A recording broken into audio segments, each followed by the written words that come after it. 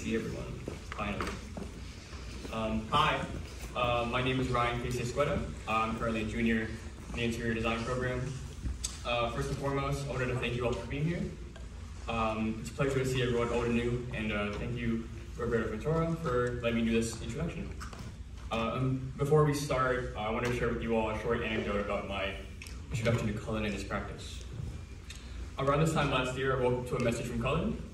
Last minute, he needed a model for a collection he was releasing in collaboration with Alma Mater, a brand created by fashion merchandising alumni here at VCU. I was a bit reluctant, of course. We had known each other briefly, and we worked on a project before. I had my graphics class later that afternoon, at the same time with Jeanette, so I was definitely afraid of missing that. And I'm not sure if y'all could notice, but I'm not that tall. But, so I had a little experience in the field. Regardless, I said yes.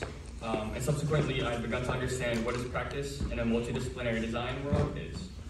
It led me to engage with the design world in a way that I hadn't thought were possible in what we traditionally here take part in.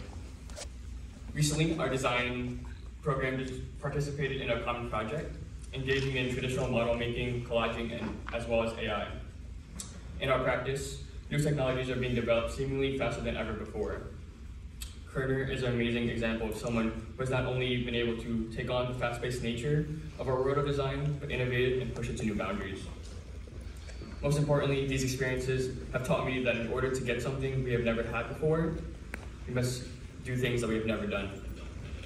I believe that this mantra radiates throughout the practice that we all engage with day-to-day, studio. And without further ado, this is Cullan Kerner at Studio.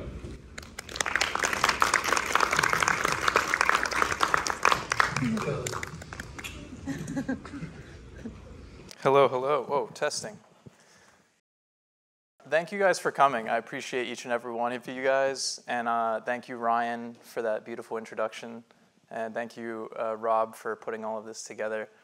I'm here today to talk to you guys a little bit about my process and what I've been doing really the last decade or so of my life. So I have a few slides to run through, but really the point of this talk is not to talk so much about me and highlight myself and say my name a bunch. It's really to inspire those of you who are either in the school, out of the school, later in life, doesn't really matter. These are sort of fundamentals that I've learned to be universal truths for me, my design practice, which is studio. So without further ado, yeah, let's get into these slides. Sorry. So yeah, brief rundown of what I'm going to be going over. I'm going to be speeding towards the demo and the Q&A because that's what I'm more excited about. But yeah, I just have a brief introduction and talking about my life, what the current process and creation workflow is. I'm going to withhold some of the information. And then what I'm currently doing and what the future holds for studio for myself. So this slide is really important. It's actually pretty much the only thing I care that you guys take away from the whole talk is these three words, not even necessarily in chronological order, but the fact that I think about these three things every time I'm designing, and that is intention, execution, documentation. So these are three things that they're all within one another as well. So it's almost like they're a fractal inside of each other, and they kind of can repeat. So what I mean by that is that every time you have a creative process, or if you're thinking about any task throughout your day, it is design. So, and I'll get into that a little bit more in the presentation as well, but everyone is a designer, everyone is creating our day-to-day tasks, what we do, what we decide to carry out, and thus give back to the world. So that's our intention. And so your intention is what basically you intend to do, what you want to do with your life, and that's completely and entirely up to you. It's a pretty subjective thing. It's the first thing in this trio because although I said they're not necessarily chronological, that is what has to precede the other two, essentially, is you have to have some sort of intention towards what you're creating. And again, these are things that I think about on a daily basis. So Execution is less subjective. It's sort of, it's still there for interpretation. You can execute in a number of different ways. And I brought some objects that, that we've executed on over the past couple years, but it doesn't have to look like this. It doesn't have to look like an outfit or a graphic or a anything. Execution is half subjective, half, you know, whatever you want it to be. So that's up to you, but it has to happen. You have to execute in some way, or else your intention, you know, is nowhere to be found. No one's going to understand your intention without some sort of execution based off of that. And then finally, of course, documentation is the least subjective of the three to me. And so this is something I remind myself all the time, because you create and then you must document. Anyone who's in studio already knows this. Anyone who's in interior design or any design practice or a professor, you guys know how important you stress documentation. And why I think it's really important putting these three things together. And like I said, the daily practice of running through these three things in my mind is that if you focus on your intention, your execution, and thus your documentation, you really won't fail in what you're trying to do. If your intention is led through all three of those things, all the way to the documentation part, you have the opportunity to create, and you start to basically create a cycle for yourself that can really become muscle memory. And so what I really have convinced myself is that I can't really go wrong with this formula of intention, execution, documentation, and taking them as seriously or not as seriously as you want. And that's really the beautiful thing about this is I'm not here to talk about myself really as much as I am to just inspire you guys to use formulas and tools that maybe previously you hadn't necessarily thought of. So yeah, I'm going to just give a brief introduction on myself and hopefully move through it somewhat quickly, just because, yeah, I want to get to the cooler things. So this is me as a child, and I'm probably 4 or 5 in this photo, but something that I thought was really important to note is that on a daily basis, through my intention, is to be pure, and it's to be in tune with things that I feel are good and things that I feel the world needs from a design perspective. So what's really important here is that you're looking at me preconditioning, and you're looking at me pre-learned culture or learned design workflows, pre-anything, and I'm as happy as can be. And this is really something that is hard to maintain once you get into the design world, the design industries that all of us are going to go be in. You know, you're convinced against your inner child, and you're sort of taught and conditioned the way that things are. You're taught that certain processes have to happen, and to make a chair, it has to be made a certain way, or a table, or an ashtray, or a pair of shoes. They're made a certain way. I mean, at this point, I didn't know that. I didn't know how anything was made, and I, with my practice, hope to continue that purity and clarity of just really, you know, doing things because I want to, and because I like them, and that is good enough. And so I'm here to tell you guys that if someone were to ask you why you liked something as a kid, you'd probably just say because I like it, or because it's cool. You don't necessarily have to have some contrived, learned reason why you like what you like. I did not think critically about design until I got into college. So jumping, and you'll see with these slides, I'm kind of like jumping whole decades at a time. But just working through my life really quickly is what I wanted to do. I didn't think critically about design until I got to college, meaning I didn't have any training, any class in school that got me excited about it, any sort of academic opportunity in or outside of school. And it's not really something that I thought about. And that's why thinking critically about design is something that I do now, but I'm here to just encourage you that it's not something that you need instilled in you from the beginning. It's not like genetic, because it's something that you can your intention execution documentation, like I spoke about, that can happen at any day. You can wake up one day and decide that those three things matter to you, and you can start to define those things for yourself. So for me, growing up, yeah, I didn't think about design critically, and that led me to,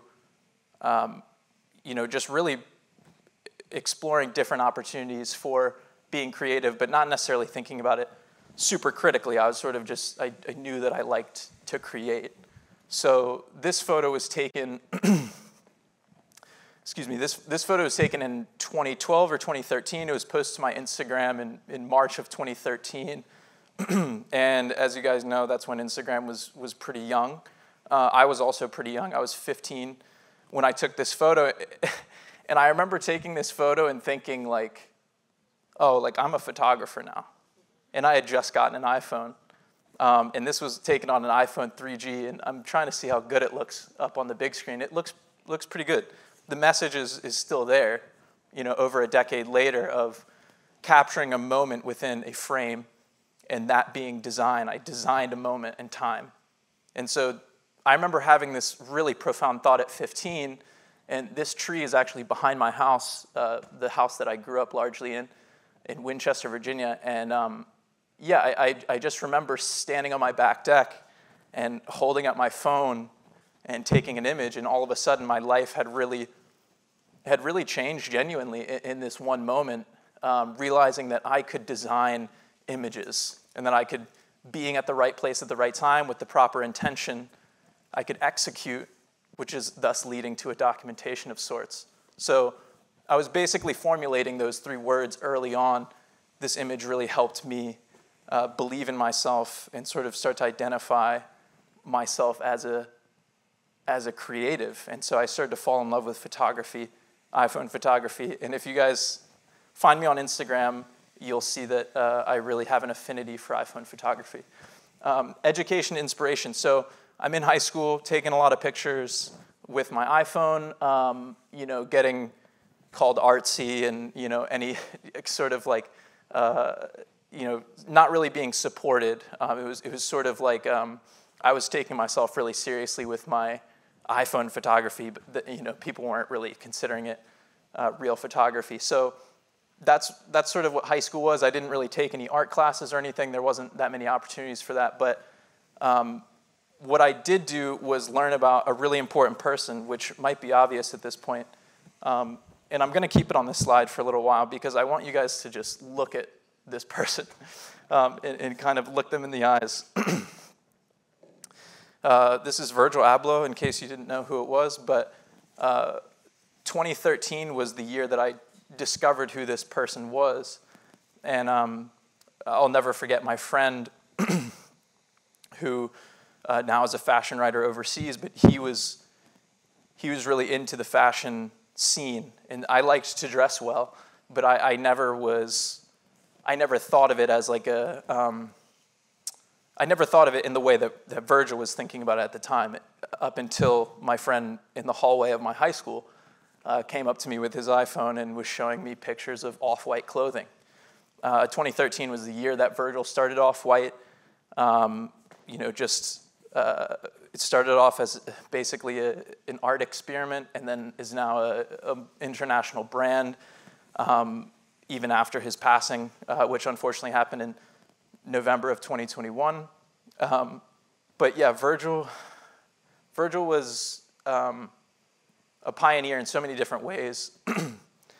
And he's a huge inspiration to me still to this day. And ever since I learned about who he was, he really has defined so many different freedoms that I have within my intention execution documentation that they don't have to be any specific way. You guys don't have to listen to any single thing that I'm saying.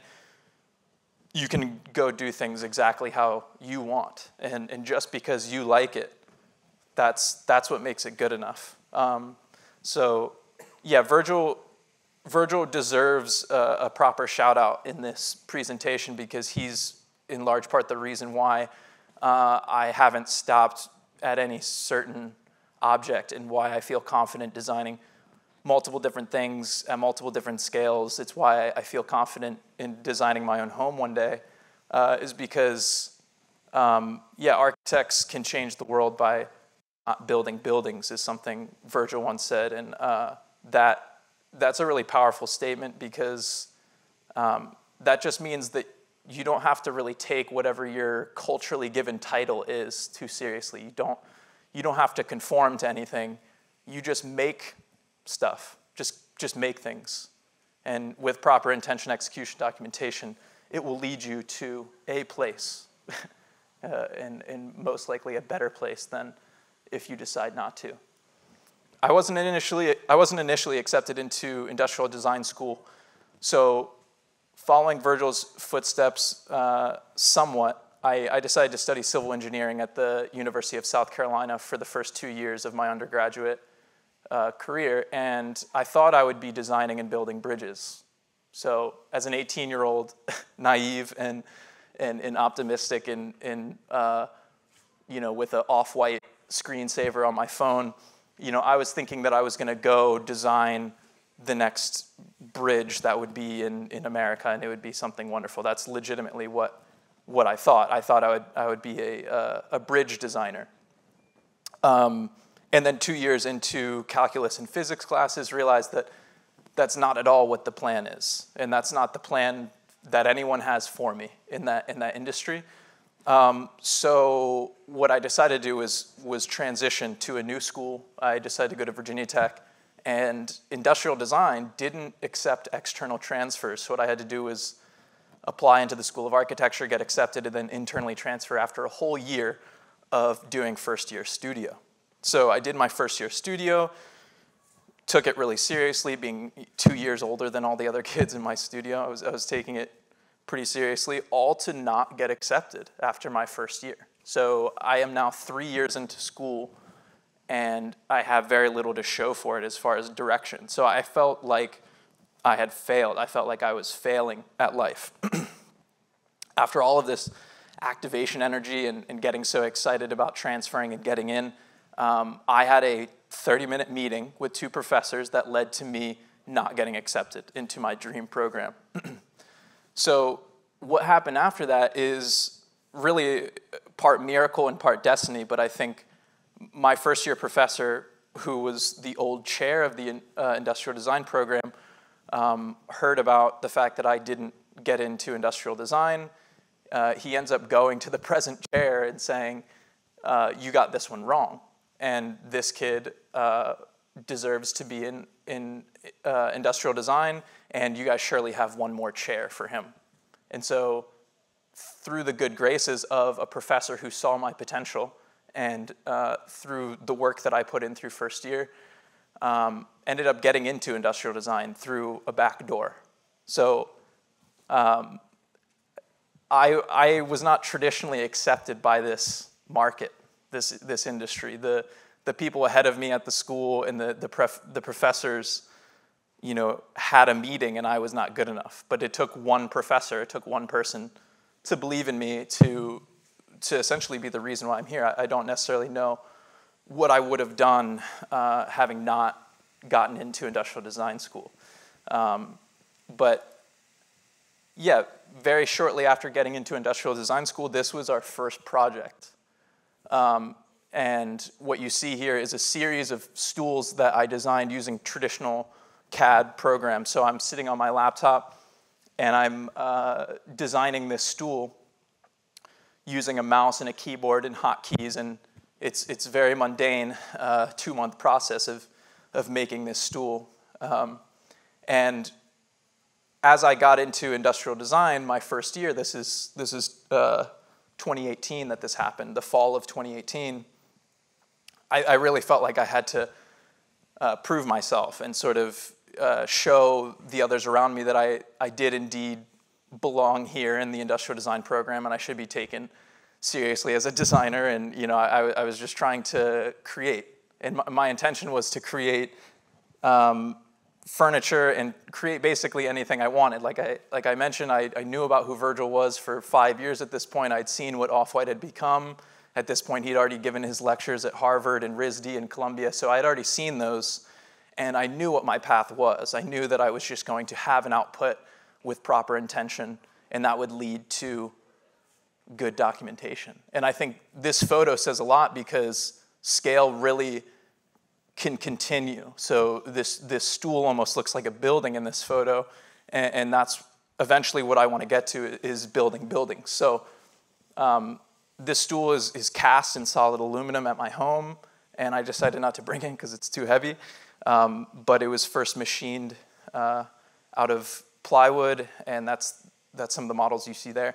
Also, the 3D printed models were a big part of this because it was really my first interface with 3D printing at an impactful level. So up until this point, I was aware of 3D printing. I knew what it was capable of doing, but it was very prototypical, you know, and it was very you would never like show like a 3D print as a final thing. Like you wouldn't go to pinup and show a 3D print. That's just not really something that you would do. It was more a model making technique. So the 3D printing here was a big moment for me because I was able to imagine things scaling up, and I was able to quickly visualize things that I was, of course, creating in a traditional way, which I always felt was a limiter to my creativity. The fact that I had to sit at a desk and use a mouse and create things in the same way that I would create a spreadsheet, I'm creating a stool. And so this was a big project for me because I was getting into the weeds, and I was realizing things that worked for me and things that didn't work for me. Resource identification was really important for me at school, and it's really important for any of you guys that are still here. And it's really a beautiful thing that you have professors like Rob who are bringing in tools like virtual reality so that you all have access to them. And so for me, resource identification was a huge part of the academic process for me because, as I just mentioned, I was using resources that were sort of, they were allowed. They were encouraged. They were displayed as the way in which industrial designers design. They learn certain CAD systems. They sketch and they keep their wrist really firm as they're creating straight lines. You know, there's just certain things that designers did that I was told at this point that limited resources. So it was about kind of working within the constraints of designers' resources, quote unquote, like what the school and what my professors expected us to use. And so a really important next step for me was using virtual reality. And this is all thanks to my business partner, my best friend, Matt, who's sitting up front here. But we, in late 2018, started using VR. I started using it as a graphic practice. So you'll see a crew neck sweatshirt up here with the graphic designed in VR. And I've been doing that for years at this point, since 2017, 2018. But that was like the initial breaking off point for me. So I was using traditional CAD, I was using Photoshop to create graphics and such. But VR really allowed me to realize that I could create graphics and print them and put them on a physical garment. And so that was really impactful for me because I was bringing VR into reality, even though it was just a flat image on a shirt. It was very inspiring for me. So this is the first thing that Matt and I ever 3D printed, and it's sitting up here. You guys are welcome to come check it out after. And yeah, it's a side table, but what's really important about it is that it was designed and printed in the same day. So we designed this in the morning, and it was sitting at my house in the nighttime with my cats, you know, jumping around and jumping inside and out of it. You can tell a cat would love it just by looking at it, and that wasn't our intention. But so yeah, this was a very important object because it was also the first fully 3D printed VR modeled object at this scale that we had ever seen. And please, there's a Q&A. If anyone has a reference on their phone of something that predates this, I would love to know. But this is 2019. This is VR to 3D printing at full scale. And this gave me the moment of realization that the resource identification that I mentioned earlier and the tools that you access and that you use as a designer are ultimately what define your output. And so it's not you, it's not your genetics, it's not even your decision to be a designer or not, because everyone is a designer. It's not really something that you can debate me on, even though I guess you could, but everyone's a designer, and I'll tell you why. Everyone designed their outfit that they're wearing. Whether you looked in a mirror or not, you made visual selection, and you made choices to put on the clothes that you're wearing, and you made choices on the route that you would take to get into this building, to get into your car. You made design choices on what music you would listen to, even the choice not to listen to music in the car on the way over here. That's a design, a design choice. So designing and building this side table in the same day really allowed me to think about how everyone is a designer and how I am not limited to whatever preconceived notions I have of myself. So limitations aside, you know, I started to think about everything being design in a more impactful way than I had ever before. And I'll never forget when Matt and I were out at the facility printing this table and we erected it at the end and my laptop was sitting on it. I was jumping up and down. I had goosebumps. It was sort of like a epiphany for me, because I realized that the paradigm had shifted and that there's a new realm to be building in, and there's a new way to think about everyone, and that is that everyone is a designer, whether they like to think of themselves as one or not. So we started going crazy. We were designing chairs, printing them in the same day. We were making step stools and tables, coffee tables and vases, and all the while getting heavily discouraged by our professors. So there was very little support and encouragement on using, on using this VR. VR and 3D printing, how could you combine the two to make final products? You know, that's what our professors would have asked is, you're not using industry standard materials and processes. So thus what you're doing can't be industrial design. It's not something that we're gonna support. So Matt and I, together, we decided to rewrite our senior thesis and our whole curriculum, and we actually had no professor because we were going so against the grain that we were actually threatened with failure our senior year. I mean, think about that. The stuff that we had made at that point was unlike anything that any designer had ever made that I've seen. Again, like I said, find something that's similar, and I'll shut up. I won't say it at any more presentations, but up to this point, no one was doing what we were doing, yet we were being threatened to fail our senior studio. So that was a really energizing moment for me. And I remember the energizing conversations that Matt and I would have driving back to our respective apartments after printing something. We just knew we were onto something. We didn't need reassurance from anyone. And the same thing goes for whatever you guys are deciding to create. If you utilize the finest tools that you have access to, and Rob is allowing you guys to have access to VR for free. You don't have to buy your headset. Go to Rob after this conversation and say, where are the headsets? Let me use one. Let me check one out. You guys can start creating whatever it is that you want. And combining VR with 3D printing just blew the doors off of my creative process. And so it was very impactful, and it was what led us to create so many different things despite being told not to, being specifically told not to. So process and creation, let's get into it. So we're jumping through the years. 2019 is the side table. The red chair that I just showed you, also 2019, very early.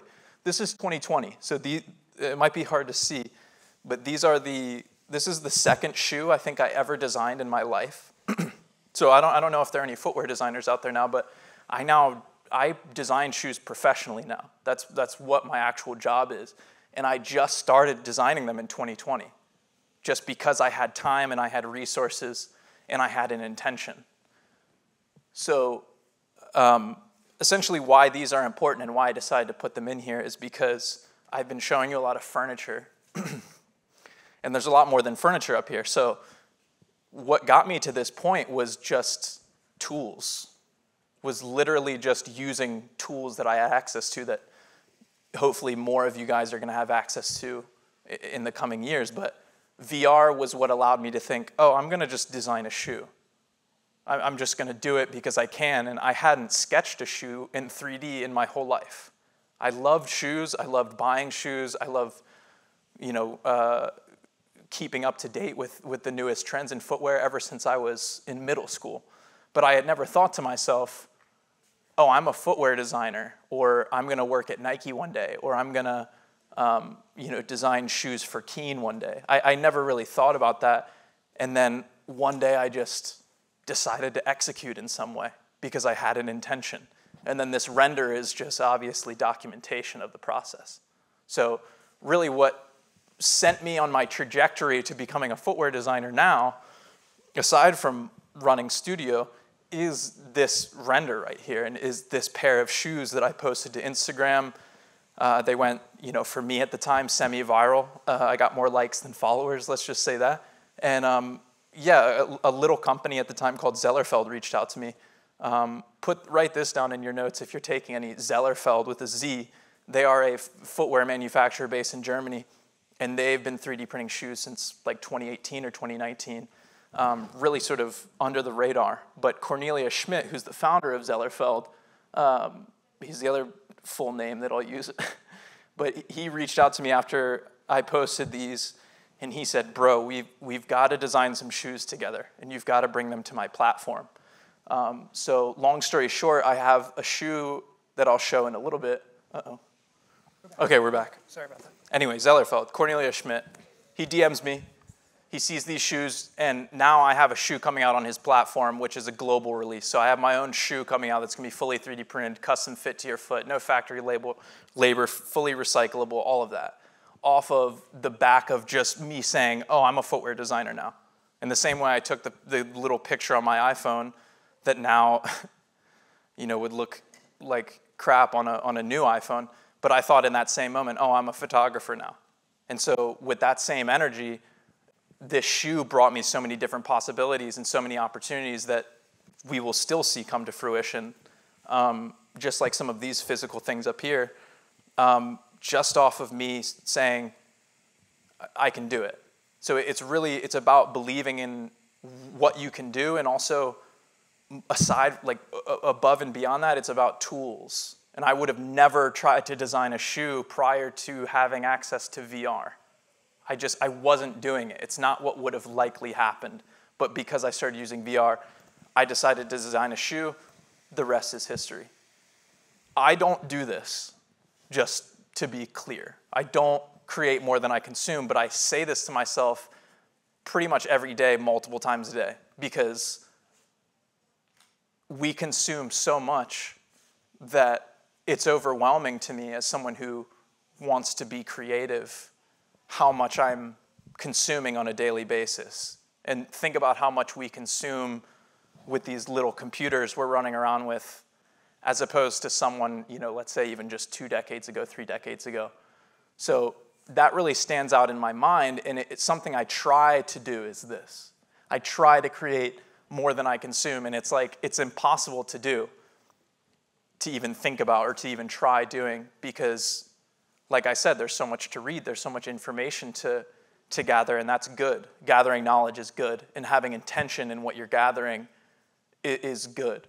But ultimately, why everyone's a designer and why so many people don't think that is because they're consuming more than they're creating, to a point where they're discouraged away from creating at all, because they feel like they're not good enough, or they feel like they have some potential that they're not able to reach because everyone else out there is so great, and everyone else out there is creating more than me.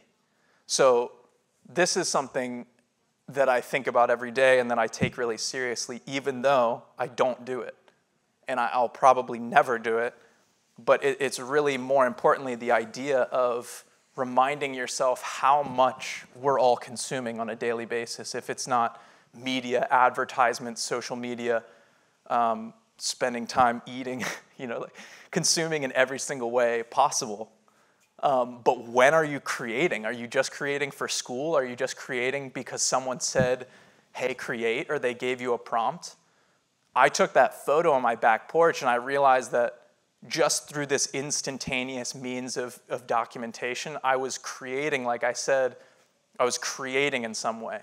So even if that's taking photos and documenting your process, that word create, I mean, it can mean so many different things, So thinking about it in terms of almost an intangible is a way to kind of keep you on the edge of your seat every day, taking each day seriously, rather than just saying, oh, today's just a consumption day. I'm not going to create. Well, why? Why would you do that? Try to create in some way and maybe stress yourself out a little bit if you went all day consuming and you didn't create. Because if it came down to it, why everyone is a designer and what I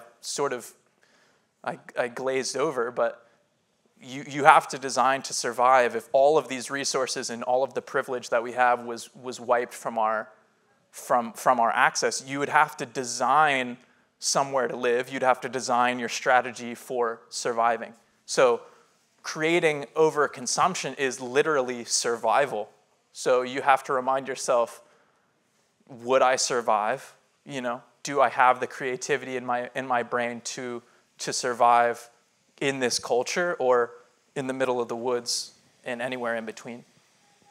This chair is also up here, and this is the most proud I've ever been of creating something, and it was created with, again, my great partner, Matt, and we took the process of creating this chair over the course of, it was probably a year and a half, or close to a year and a half, but what's really impactful about this chair is that it was combining everything that I had known about design up to that point, and also breaking as many rules as we possibly could at the same time. So, this chair, like I said, I'm hopping through time. The shoe is 2020. This chair is spring 2021. So we're chronologically moving through time at light speed. But this chair is completely designed in virtual reality, meaning we didn't design it in anything but VR. That's all we used to design it. There's no glue or hardware that is used to put all these pieces together so that it can exist as a chair. And it's a prototype. So mind you, when we start manufacturing these and getting them out to the great people of Richmond and beyond, it will most likely be solid wood that we're machining, and that's really essentially the only difference. But the 3D printed parts pressure fit together. So the rule we were breaking there was everyone was saying, oh, VR is not precise enough.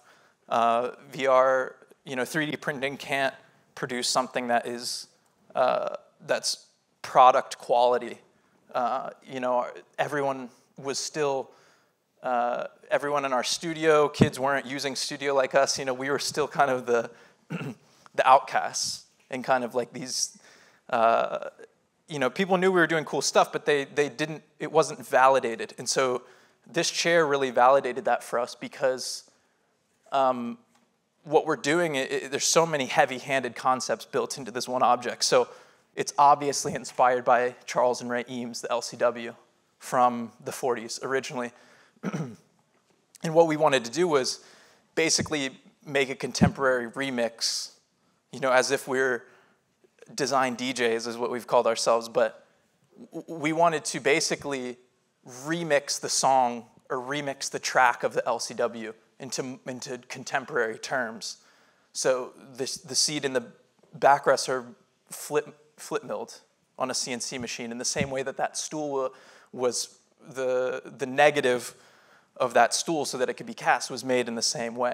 So applying some previous knowledge of that into this new object, and also that was kind of like a lot of people were CNCing. That wasn't necessarily as discouraged. It was the large format printing that people really were unaware of. And so the frame is really where the magic is in this in this design, and it's the fact that the seat and backrest slot directly into this printed frame, and they could be interchangeable, or they could change colors. You could have different finishes on the top and on the bottom.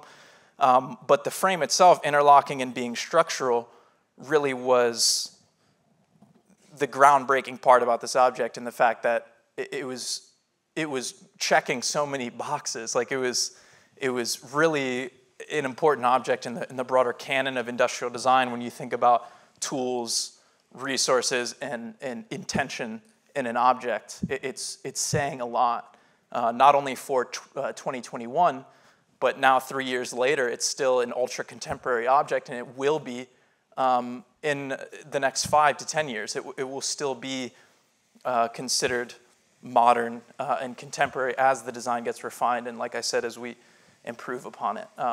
Super proud of this design. Its current state is a little rough because it gets a lot of use at our house when we have gatherings and stuff like that, and it is a prototype. So what's presently happening in the practice? What's currently going on?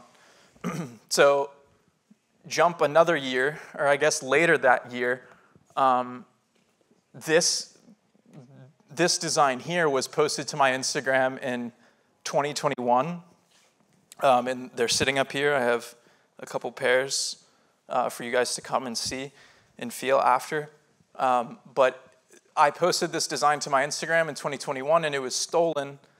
And someone sent me an image of it on a foreign marketplace and said, "Hey, this looks like your design. This looks exactly like your design that you just posted." This is 2 months after I posted on Instagram, so real quick. It was stolen and manufactured really, really quickly. And I thought, whoa, that's sick. That's so cool. Like, they look amazing, firstly, and I just thought I want to get a pair and try them on and see if they're actually comfortable. See if it's not just like a fake image or like a render, like someone did a better render with a real model and everything. So I ordered myself a pair, and they were great. They were awesome. They were like the perfect slide for me. Like luckily the largest size that they were manufacturing just barely fit me, and I was so happy about that. And yeah, over time they started to fit me better, and I was wear testing them, and so I decided, what is more studio than buying back a stolen design and branding it as my own? Because it is my own. It's mine. Wouldn't have existed without, me having an intention, execution, and documentation of putting it online, and I didn't want to regret that necessarily.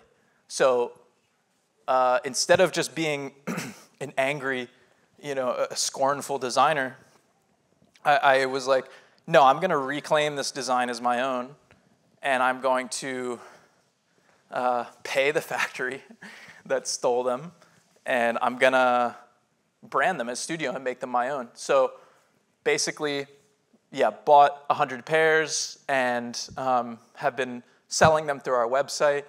And what's really impactful is just that you don't even have to make it. Like, you don't even have to make the thing. This is ready-made. As Virgil would say, like, this is like Duchamp, and I'm taking a urinal, flipping it upside down, and just signing my name on it.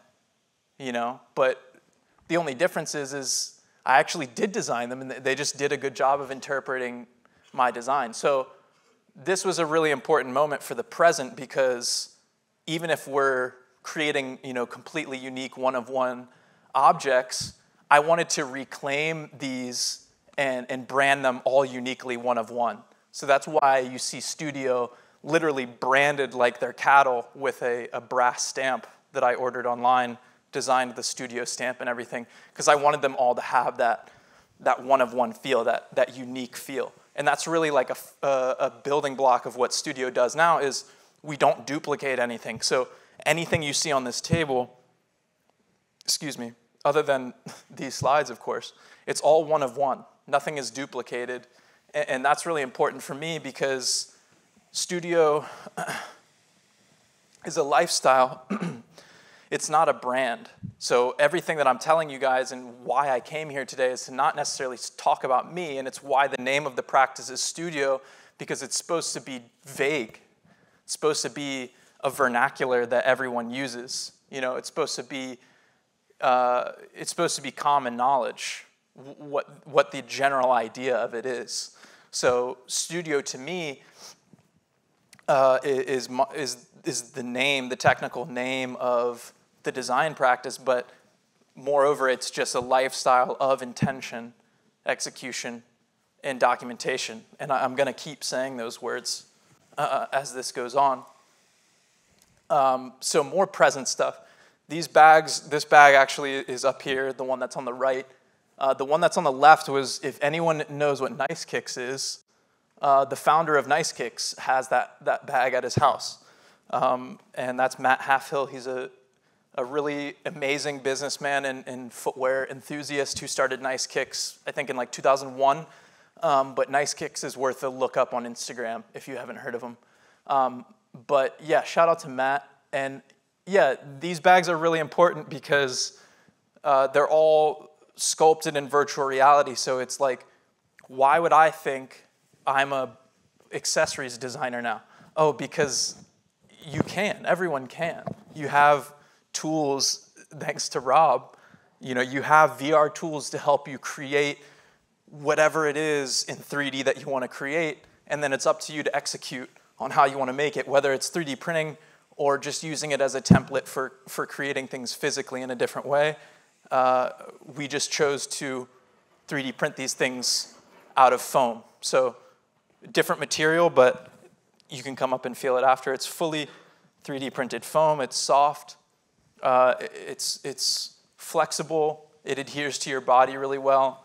And so, yeah, this is just studio moving through time and moving through energy of like, what's the limit? Why is there a limit at all? And there isn't, because of the tools that we're using. So get into future a little bit, hopefully get through these slides in the next 5 minutes, because I want to leave enough time for the demo and the Q&A. These are my Zellerfeld shoes that are going to come out in the next month or so. Should be the beginning of March. But these are going to be globally released shoes that I mentioned earlier, are fully customizable as in terms of fit. So the fit can be ultra specific to your foot through a 3D scan, and a globally released shoe, which is, you know, a couple years ago, I had just started designing shoes. So what's really important is that the VR and 3D printing have really allowed me to take myself seriously as a designer in so many different industries, and you can too. That's basically my point with this whole presentation. Is it's not about me, it's about the objects, and it's about becoming inspired through the fact that there's not really an end. There's no bookend to what we can create, and what you can create if you so choose to create it. So yeah, I'm really excited about these shoes. They're called Studio Runners, and these were printed at our house. So Zellerfeld didn't send me these. These were just conjured in my brain and on a VR headset, and then printed at my house. And so the beautiful thing about 3D files and 3D printing, and I'll get into it really quickly because it's important, is that when you create a 3D file, as a lot of you probably know, it doesn't go anywhere unless you delete it, or unless it's someone, you know, like corrupts the file or something. So if you keep it safely stored on a hard drive, you have it forever. So what I've actually done in the past is designed shoes in VR, and then I've sold them as digital files so that collectors at a global level can buy them and print them at home, and people have done that. People have collected a shoe that I've designed, sold online, and then printed them at their house in Thailand. So this is all the way around the world, and someone in Thailand is currently wearing a pair of, not these, but a completely different, again, one of one pair of shoes that I designed in VR, and they were 3D printed. So that workflow is super powerful. So we create our reality, we define our future. Yeah, kind of a corny slide, but it's true. And so every single day, like I mentioned, you design your reality. It's not up to, you're not like this victim of the world. You know, you're not like this, you're not just subject to basically consuming or, you know, just being at the helm of something else. You are in control of individually designing your reality, and it will then drive the definition of your future. So for me, it's creating objects and creating experiences. You know, for some people, it might be writing or, you know, doing any sort of creative output. But create and define are really the two words that matter there. And it's just I'm trying to inspire you guys to create and realize that it's not just arts and crafts. You're defining what the future is for every single person every time you create, and to take it seriously is really important. You know, so it can be whimsical. Your intention can be, oh, I'm just doing a little sketch, like it's nothing serious. But that defines what the future of your process will be and what the future of the world will be. And so I think taking that seriously is really important. This is one of the final slides, but this is a 3D printed house. Don't look too close because it looks kind of weird, but this was printed in Midlothian. So this is a company a couple of years ago. This was July of 2021 that I took this photo. You can see the name Alquist 3D at the top, and then Cobod. Cobod is the name of the robot, or the gantry robot style setup that they have. Cobod makes great machines, and then Alquist 3D, they're all right. They have some weird management, but they were printing this house a couple years ago, and I went and I took some of this photo. The margins are filled in a little bit, but this is where the future of studio is heading, and this is where the future of VR and 3D printing is going, where there's an interaction with, at scale, what you're creating while you're creating it, and you guys will see a little bit more of what I'm talking about with the demo, but there's no limit to the possibilities of 3D printing. So I think what's really great to show is you see so many complex organic forms here. You're looking at rectangular prisms here. There's some windows, but essentially it's just, it's four walls and a roof. And so if you think about how just scale is the limitation, how exciting is it that we have a future where 3D printed homes could look like that yellow vessel up there. Intention, done on purpose, it's deliberate. It is up to you. Your intention is up to you. If your intention is to just say, F it, I'm not going to do anything today or this week or for the next 5 years, that is on you. That's not on anybody else. So the intention is really at the base. It's like it's the jumping off point. You have to decide what you want to be, and you have to also just believe that you can do it. And so intention is like the seed. Intention is the starting point. Execution, carrying out of a plan, order, course of action. So again, this can be whatever. This can be any sort of form of execution that you want. For me, it just happened to be 3D printing. But your intention and your execution can be anything in the world. It matters that it happens, and it matters that you try to use the most modern tools that you have access to. And so what I'm trying to explain to you guys is that VR and 3D printing, as my execution, redefined my whole life as a designer, and brings me to speak in front of you guys and have global products coming out and work on a bunch of different things that I'm proud of. And documentation is arguably the most important to me. If you guys are really curious, documentation is just, picture it didn't happen, essentially. It's phone eats first. It's whatever necessarily you want to associate it with, but it is a real pertinent thing in our time because we have such access to documentation, and it's like me taking the photo on my back porch. It can lead to so much. So documenting even things you didn't create or intend or execute on can lead you back to an intention and execution. So that's why I didn't necessarily have them in a circle with like arrows pointing to one another, because they're not always cyclical or recycled in that same way. Documentation can be the first part of your process. Documentation can be you consuming a bunch and then saying, all right, now it's my time to create. So there's nothing has to happen before the other. It's really just thinking about all these words, and these 3 words in particular, that really help me on a daily basis. So I'm going to jump into a demo here in VR and show you guys a little bit of the process that I go through to create things. I have a little room set up and everything. And what's really cool is I'm going to be able to show you guys the flyer that me and Rian made for this event and a few other things as well. But yeah, this is a Meta Quest Pro. Rob has some Quest 2s available for people. But yeah, here we are. Can everyone see this? Great. So yeah, let's go over here. This is the flyer for the event. It's all in like monochromatic color right now, but I can reach out and change color of things. Hi, VCU. Here are these words that I was talking about, and they're 3D words. So they're entirely 3D. I didn't write these on Procreate or anything. They're fully 3D. And so yeah, I'm in this environment doing a bunch of different things. I don't know if I just changed that 3 times, but title card, date. Yeah, so VR is really powerful because before I'm sitting at a desk with a little mouse here and a monitor, and I'm limited to this space here, my keyboard.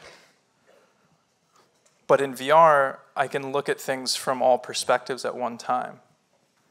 So if I want to design a bag on this person, I just start designing a bag.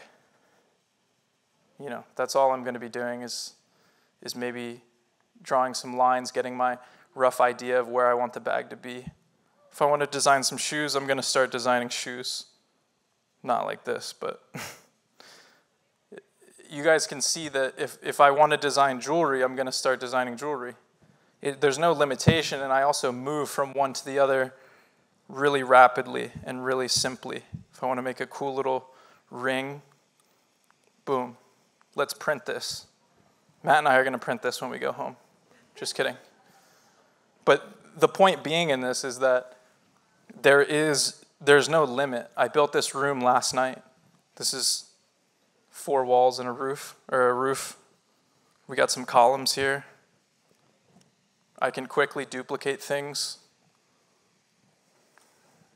Look, now I have a 2nd floor, even though people are probably going to fall in. But the whole point is just that things can be really loose and quick, or let me bring this chair into the light through my layers. Same chair that's sitting up there.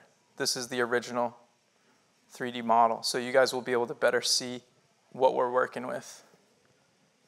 Completely 3D, these files exist for forever. So if this chair burns up in a fire, or if, I don't know, one of you guys steal it, we'll just print another one. So go ahead. Here are all the parts, and it's pretty straightforward. These layers are even visualized inside the program. So this is just a flattened stroke that we duplicated. But yeah, I wanted to just point out that this exists digitally in this form, and that it also wasn't taken seriously. You know, this program, no one thought that you could create something like this inside of it and have an output to be creating real physical things. So that's ultimately what's most inspiring. What also is great about this program is that I'm in a room, and those of you that are in interior design, why I wanted to show this demo is because I have a little coffee table here. What I'll do is flatten it, push it up against the wall, maybe bring it out a little. And then all of a sudden I have shelves. And then what if we want to visualize maybe what a couch looks like over here? So much easier than using actual CAD software. Let's make a cool little couch really quick. This could work. Something like that. Get our edges nice and sharp. And then I'll turn my sub D on. Boom, couch. How long did that take? 10 seconds? 15 seconds? What else do we want? A chair? Do we want to make a chair from scratch? So yeah, just by really quickly adding points and sort of figuring things out, we can start to create a whole number of different things. Again, I'm going to just make sure that it is nice and kind of sharp. Turn the smoothing on. Cute little chair. And it's in conversation with the sofa too. Isn't that convenient? So yeah, I'm not going to like show every secret that I have, but look how filled out this room is, and I've been in here for maybe 5 minutes. And I have my nice little scale model here, who, by the way, is like average height, or a little below, I guess, 1.65 meters. So everything's to scale. These layers in here, if you come up afterwards and try to measure one of these, I bet you it's close to 30 millimeters. And the seat length, I bet you it's close to I guess, 50 centimeters. This is 1-to-1. We brought everything directly out of this program. So what's really effective is that the architecture was built in Gravity Sketch. The slides were created in Gravity Sketch in VR. Even the logo that I might run with a little bit because I like this, VR. Everything about the presentation was made in VR other than the images, and this whole scene was created. Hang on, we lost the visual again. Oh no. You got it. Cool. So yeah, that's basically the demo. I just wanted to come into a room and create objects really quickly and show you how you can move things around or duplicate things. Change colors of things. Maybe we like this orange instead. Oh. So as an interior designer, I would find this to be very helpful. And I encourage anyone who's in interior design to start using VR, because you can put yourself at this person's face. Let me make myself this guy. We're looking around this room in this space at 1-to-1 scale. So I think that's really powerful, and I wanted to give a demonstration of that. Land, earth, all of this stuff here is just comprised of very simple geometries that are reflecting this beautiful, where is it? Oh yeah, the sun over here. But yeah, you can sort of imagine this being on some water, just walking in here, and I mean, imagine showing this to one of your professors. I mean, it's a great example of quickly building interior spaces. So I mean, I could go on. People ask me if I Twitch stream or if I YouTube live or TikTok live my sessions, and I think I will soon, but I could go on forever with this process, and I could show you guys a whole number of things. But the creation is very fluid. It's drawing, and it's very gestural, but at the same time, you can move through space quickly and really start to define impactful geometries that exist in reality. So this is where the demo ends, by looking at this chair that's also right there. And you saw me do some goofy stuff in between just to visualize, but all of the power is there, and it's all been laid out for you. So we're going to do a Q and A if we have time. So I'm going to take this off, and let's do it. The demo that you just showed, it was done in Gravity Sketch. As far as like when you started with VR and like your whole creative process, was that the app that you started within, or how did you get, to this point of just experimentation, or, what kind of guided that to where you were like, I want to experiment within VR? Yeah, no, that's a great question. Gravity Sketch was the first program, yeah, and it's gone through a lot of iteration. I think it's the most approachable it's ever been now. So it's also free. It's a free program. So Rob's got the headset. Gravity Sketch is free. Y'all are cooking like with gas, with kerosene, So I mean, get making, and don't, like I said, don't think too much about it. I mean, think about what your intention is. But I figured a lot of this stuff out just as I went. And Gravity Sketch is the tool that I choose to use. But there are lots of really useful VR tools, like Google makes Tilt Brush, I think, and there's Adobe Medium that Matt and I have experimented with. So you're not limited to just Gravity Sketch, but I just showed what I'm comfortable with. But yeah, the possibilities are endless. The more important thing is virtual reality and using, yeah, it might be annoying, but the Apple Vision Pro is coming out. So many different companies are going to be chasing after that to make VR more comfortable, better looking, more attainable. So the tools that you use are important, and VR is the more important overarching tool. The program you use inside of that is up to you. Same thing with 3D printing, additive manufacturing. These are things that you can't really ignore. They're a part of the process, and you can discern where you want to go after that. But follow up, go ahead. Very quick follow up. Can you hear me? Yeah. Really quick follow up. You mentioned like the Vision Pro, and like one of the interesting things like about that is like it's kind of not directly marketed as like a virtual reality headset. Like their word for it is like spatial like computing. So like, what are your thoughts as far as just speaking on like the future of like virtual reality or spatial computing like within design? Where do you personally see that going?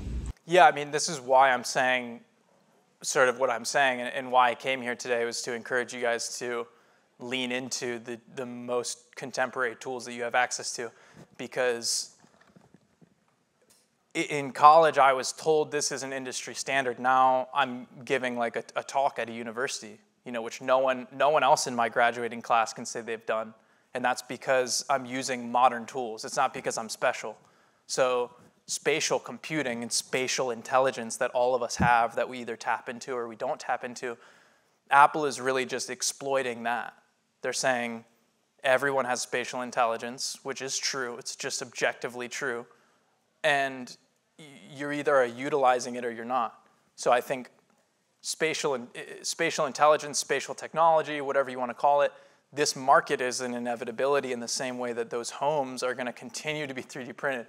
We're not going to like resort back to stick builds after too long, because it's not efficient, and it's also not cost effective. So as a cost effective means of interpreting your ideas, think of like your brain as the thing spending money, spending energy. Spatial intelligence is what allows you to think as fluidly as you ever would have. That's why I'm saying I wasn't a designer of these things until I was put into a spatial technological realm where I was able to sort of use my spatial intelligence. I think Apple is just the most wealthy company to be doing it, but you'll see so many other companies start to build off of that. Microsoft will have a headset out. Any company that makes anything will start to tap into this market. And I think it's just because it's an inevitability, really. Go ahead. Yeah, looking back to the documentation phase, I've noticed and I found that it can be a sort of difficult hill to kind of get past, because it's the point in which your creations and your art become perceived and touched and inhabited and kind of taken away from you, and it's that sense of release that is a very new experience. So what have you said and what can you say to those voices that kind of discourage or prevent that release of your work into the world and into other people? Yeah, I mean, I would say it didn't happen unless you document it. So that's why, to me, it's the most important process, not only because, you could get a little pile of dirt in your hand and go put it on an all-white podium in a museum and take really sick photos of it, you're going to have people lining up at the door to see what that is, which is just an analogy for it doesn't matter what the intention or execution really even was. What matters is the documentation. So it's not that they're irrelevant, but like they kind of are. Like if the documentation is really damn good, it kind of doesn't even really matter what you did. So I would say the documentation is the most important thing. Whether you share it to the world and have your designs stolen like me, or whether you keep them in a journal and your documentation is just thoughts written as words on a page.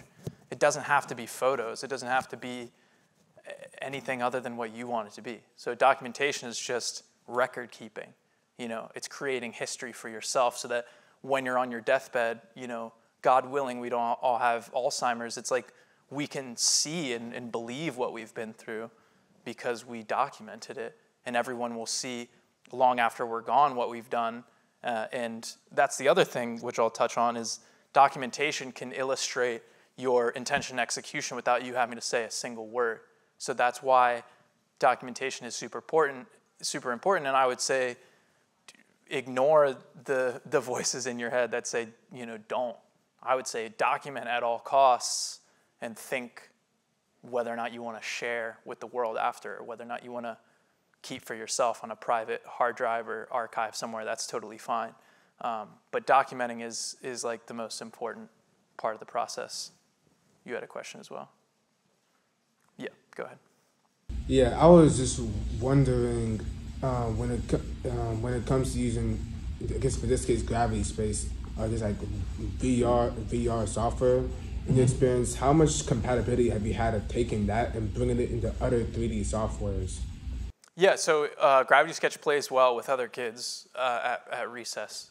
So you can create, export, and start to work on it in other programs pretty easily, whether that's Blender, free program, Rhino, more expensive program, Maya, Cinema, whatever Keyshot, you can export and render directly in Keyshot. So think about all those nuances later and just get into VR and start creating cool shit that you wouldn't have otherwise made.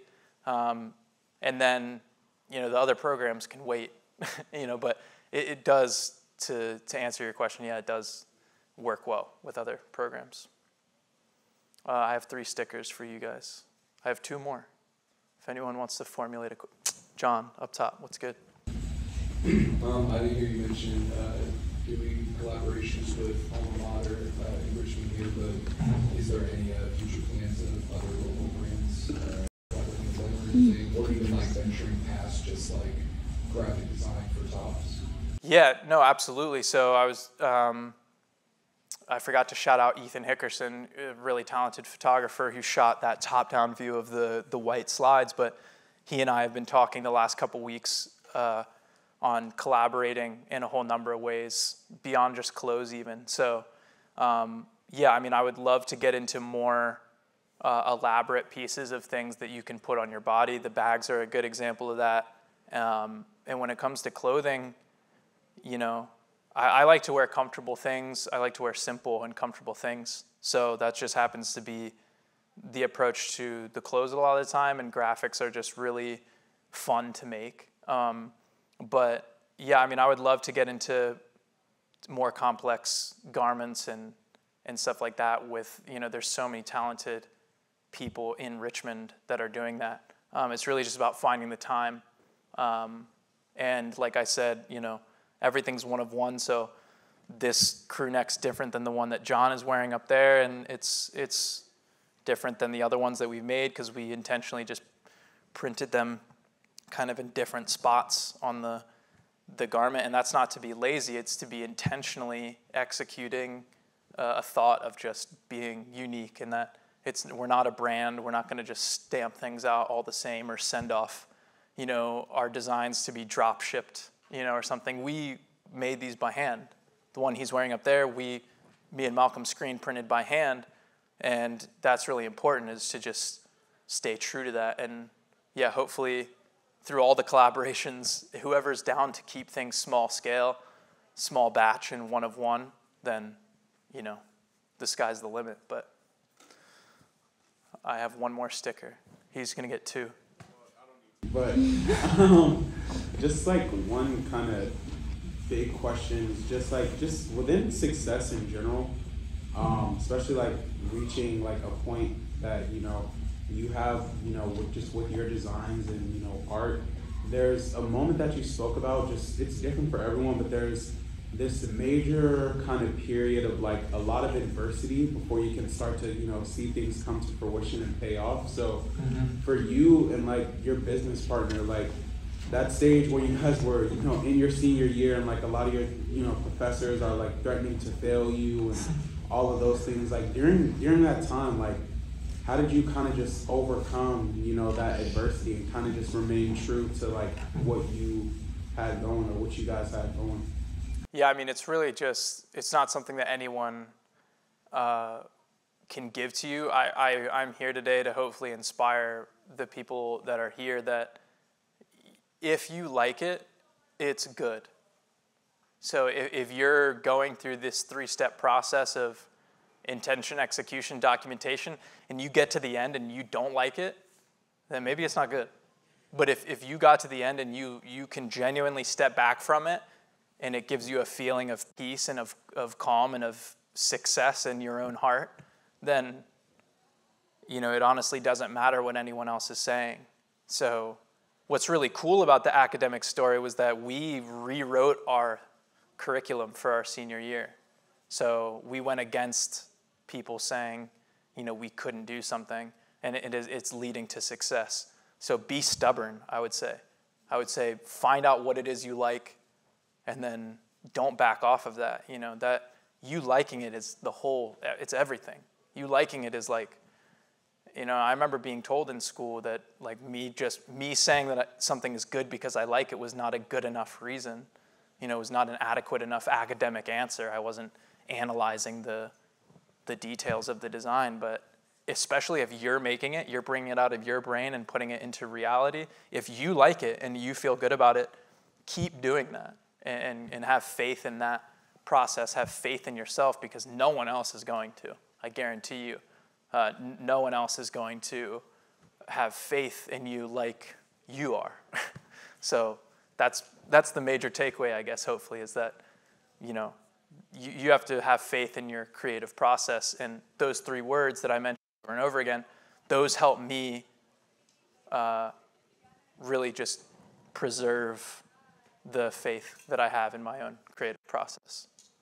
So, yeah. One question.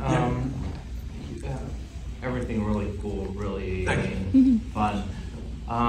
Several times you mentioned that everything is one of a kind, one-off, and so on. You also mentioned business, and you mentioned not brand. Yep.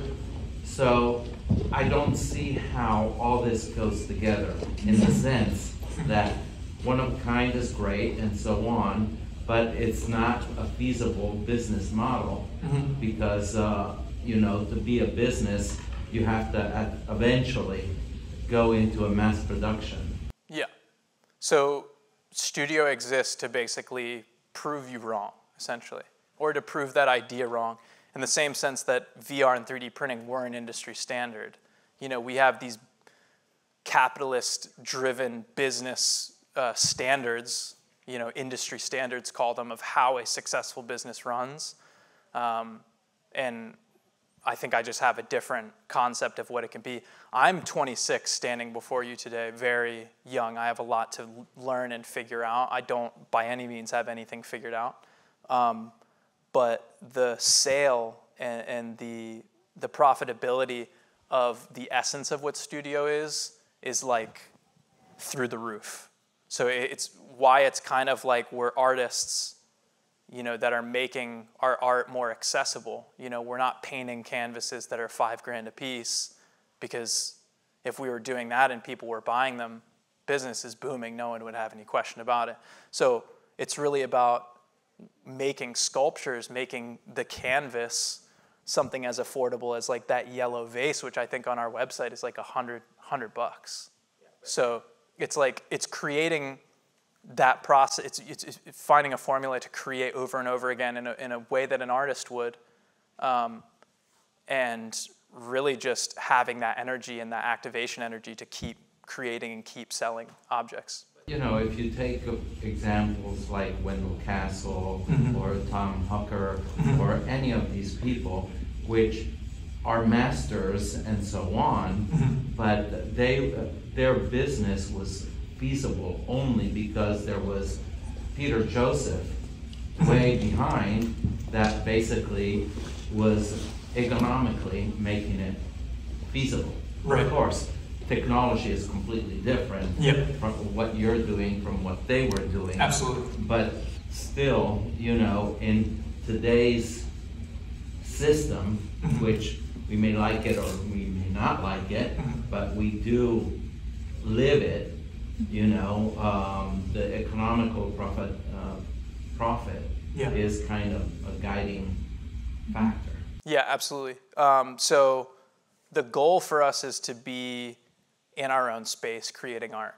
So that's pretty much the end and the beginning. You know, it's like we want to be making these chairs uniquely, but at a certain capacity, you know, to where obviously the rent is being paid on the space and the technology that we're using that I'm not going to get into the weeds of, but that's sort of what the goal is from a upscaling perspective. Someone who wants to know where the business is going. We're going into a bigger space. We're not printing things at our house. And much like Zellerfeld, they're sending one-of-one shoes all over the world. So they've developed a process through technology to have a one-of-one input and a one-of-one output, and they're worth like $20 million, I think, at this point. So it's really just about Matt and I getting to a point where we're a mini art factory. And that's the goal, is to not be a brand like Zellerfeld is, but to be artists with the output of a business. And so that's why it's a unique perspective on modern making, because there's very few people that are doing that presently. That's why it's a scary, you know, thing. It's a pioneering position to be in, but we love that. I love that, you know, we're leaning into it. But that's a great question, and I appreciate it. Cullan, thank you so much. Yeah, thank you guys for coming. Appreciate it.